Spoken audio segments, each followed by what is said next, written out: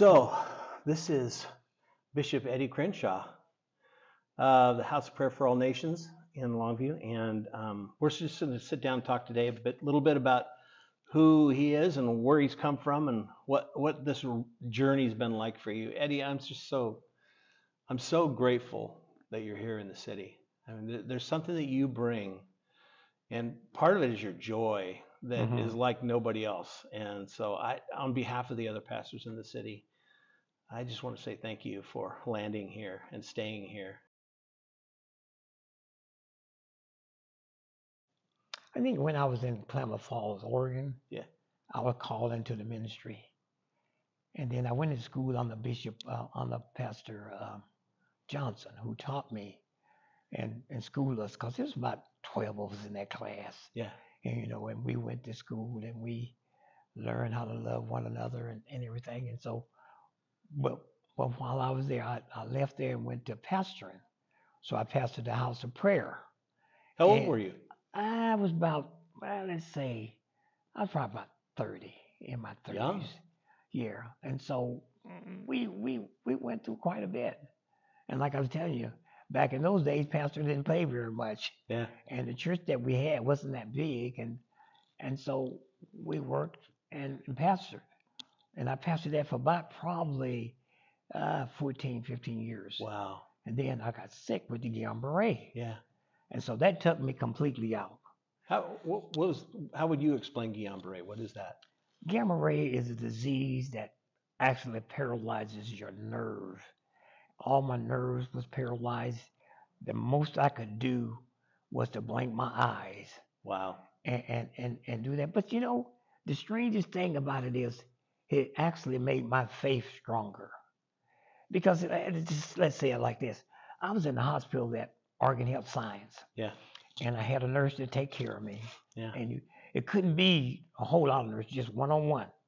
A nurse that take care of me all the time. One nurse every every shift.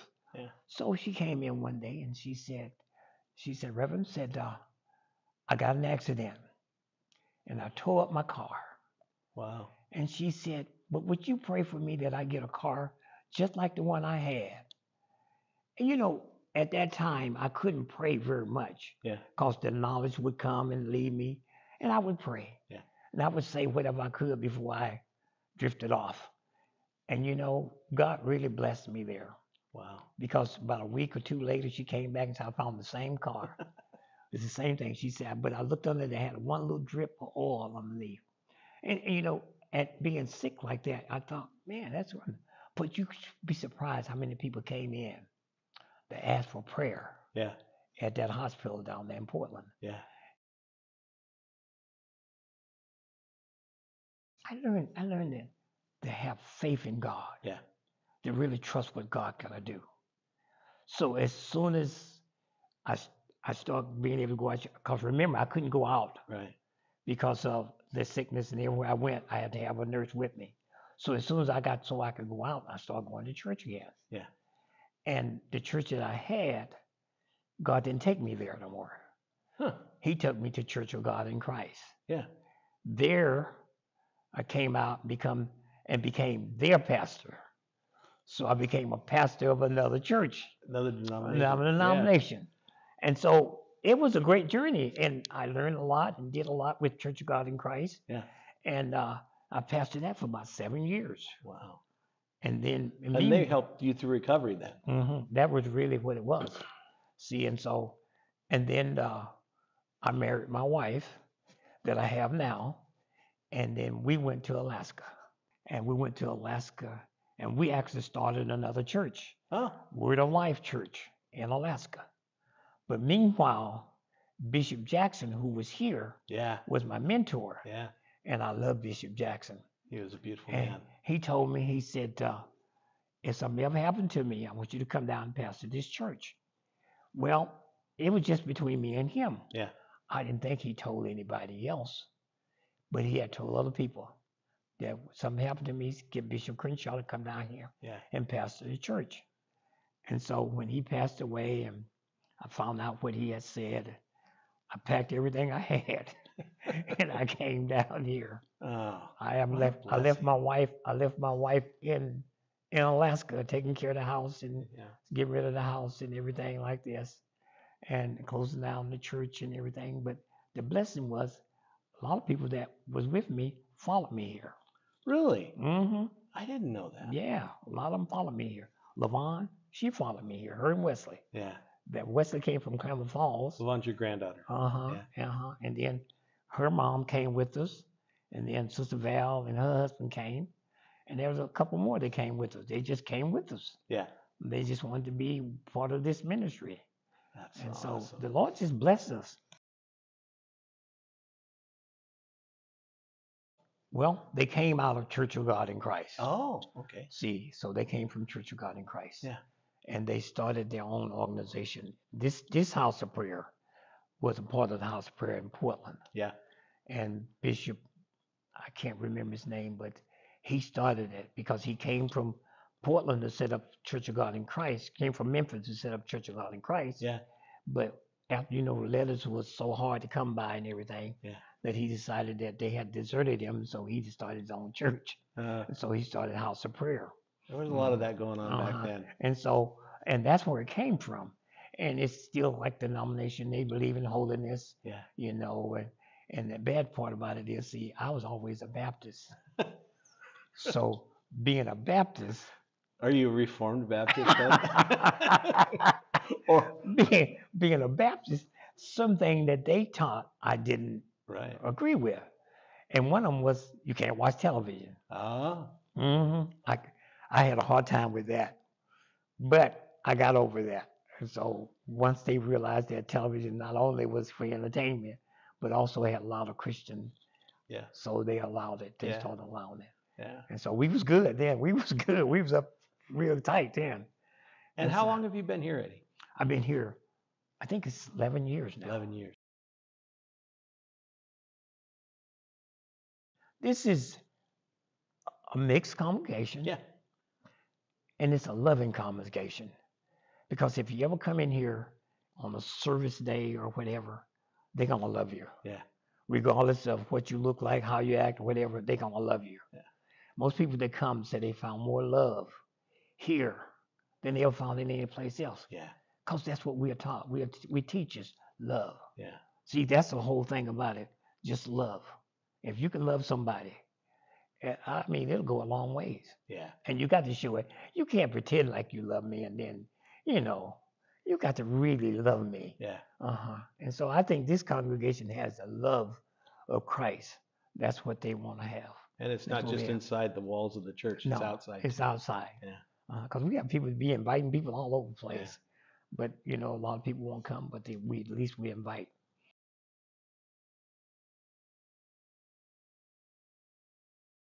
God loves you. Yeah. See, if you know that God loves you, no matter what your problem is, what you done, how bad it was, God still loves you. Yeah. Then I want to tell them, then get to know God. See, there's a lot of people that don't know God. Right. They think, oh, I go to church, but that don't mean you know God. Yeah. See, you need to get to know God because I like to tell them it's a personal, one-on-one. It's not between you and your wife. It's not between you and your husband. It's not between you and your parents. It's a one-on-one, you and God. And I want to make sure they know that. Yeah. That God really loves them. My favorite thing was when I was sick and I couldn't sing or do anything. There was a group that came to sing to me every Wednesday. Wow. They sung one song. Yes, Jesus loved me. Yeah. And I want to make sure that people, if I get to sit down with people, I want to let them know that God loves them. Yeah. Then we can go into all the rest of it. But they know that God loves you no matter what. And that's the thing that people don't understand sometimes. Yeah. That God really loves us. Well, we try to complicate it so much. Yeah. And go into the deeper things of God when most people are really struggling with the fact that they don't think God loves them. That's it. They don't think they're worth his attention. Yeah. But isn't that something? Yeah. And I always think about, sometimes I say, take care of me, Jesus. I heard that on the tape one time. And I should be saying, take care of me, Jesus. Because if he don't take care of you, who's going to take care of you? Right. And so I like to sit down and talk with young people and tell them how much God loves them. Yeah. I think one of the greatest things that you can do is teach young people how much God really loves them. Right. you know, because see, if all the people that commit suicide and everything else know that God really loves them, they wouldn't do that. Right. They wouldn't do that because they would say, well, God loves me. Yeah. Yeah, Bishop don't like me, but God loves me, you know. So that's the thing about it, and know that God loves them. And I want to, you know, I want to try to always say, I like to preach about love. Yeah. I don't like to preach about hell too much and go in there and all that, but I like to preach about love and what God have done for people and everything. I like to do that, and I don't want to make it complicated. Yeah. I always tell people that's under me, we want to do one thing. We want to make the message simple and plain. Yeah. And not too long. Right. Mm-hmm. Not too long? Not too long. No, because see, after a certain amount of time, you lost interest. Yeah. But I want to make it simple and plain. That's what I want. I want to make it really simple. I want to make it so if I'm going to preach it, that young child out there that's 3 or 4 years old can understand what I'm saying. Right.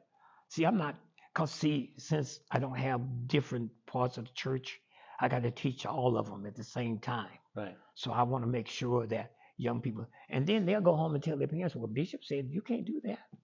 And I had people to say that too. Their child came home and told them, said, your Bishop said you can't do that. Yeah. Because see, that's what we want to try to teach. Yeah. That's what we want to try to tell people. And, you know, like you say, if you sit down with somebody, you only get that time to tell them what thus say the Lord. Yeah. But tell them what God loves about them. Yeah. That God loves them. You know, if I was listening to this right now, I would think I want to just grab my grandkids and take them over to Bishop Crenshaw and have them just sit and talk to him. Mm-hmm. I mean, you could have a real ministry just with having kids brought to you and sitting in front of you and you just sharing the love of Christ with them. I mean, that's who you are. It really is who you are. That's a wonderful thing because God's been good. And you got to understand that when I was young, and I came up in a time when there was a Jim Crow law. Yeah. After I left, when I was 19, Jim Crow law had vanished. But we was always taught to love one another. Right. We was always in Sunday school and always in church, and because there wasn't a lot of things that you could do if you were black back in those times. Right. You know, so it was one of those things. So we was always taught about love. And so whenever I got up and I even when I became a minister and started preaching, I had a young people class that I always taught. Yeah.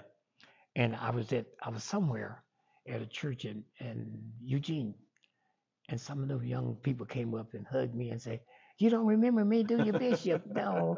I said, "Yes, I do. I remember you." Yeah. Because see, the thing about love is it carries over. Right. And you believe it or not, there's a lot of people that have came and left, but they got the love that they needed. Yeah. See, I'm not worried about how many people be in the church. Right.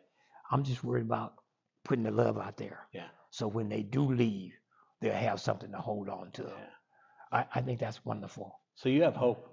Hope for the church. A lot of people are struggling with that right now. A lot of pastors and leaders are struggling with hope because they just see the influence of the culture as such a strong thing. And I think that what you're talking about, Bishop, is the key to a lot of it is staying on task, staying with the main message, keeping the main message the main message. Mm-hmm. And you seem to have an extremely healthy amount of hope for the future. Yes. I'm looking forward to this year. Yeah. With the COVID trying to die down and stuff, I'm looking forward to conventions and going places and doing things because I want to do that. Yeah. And I want to be able to be around the people. Yeah. And for a long time, we weren't able to do that. Yeah. You know, I ain't never seen it this bad. Yeah. I've seen all kinds of stuff happen, mm-hmm. but I've never seen churches close down before. Right. I've never seen that.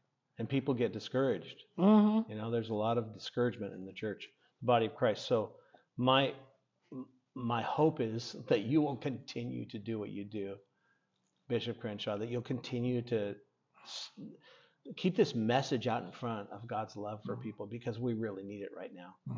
You know, I remember what Bishop told me. Yeah. He said, you never retire from being a minister. Yeah. Or being a preacher. You always a preacher, no matter what you do. Did you hear that? You never retire. You never retire. You always. So this church here, and this organization I'm in now, this is a lifetime appointment. Yeah. you have to walk away from this. Right. And so as long as God keep blessing me, I'm going to keep doing what I'm able to do. If I have to come out here and sit in this wheelchair and preach from this place, I'm going to preach that word. Because I love preaching. I don't know about nobody else. I love preaching. I don't have to get paid for it. I don't have to get nothing. You don't even have to say you enjoyed it. Just as long as you let me preach to you for a little while. Well, I hope you don't stop anytime soon. I appreciate you, and I'm glad you're a part of the body of Christ in Longview. I'm really glad you're here. I'm happy to be here. Oh, thank you. I'm really glad to be here. Yeah. We love it here. Me and my wife, we love it here. Well, you're a light in the city. So we just enjoy being here. Thank you, sir. I really appreciate that. We really hope today's episode was helpful. You'll find more resources and content to connect with other community leaders by going to our website, cityservecowlitz.org. So, it's been a joy to walk with you, and we'll see you soon.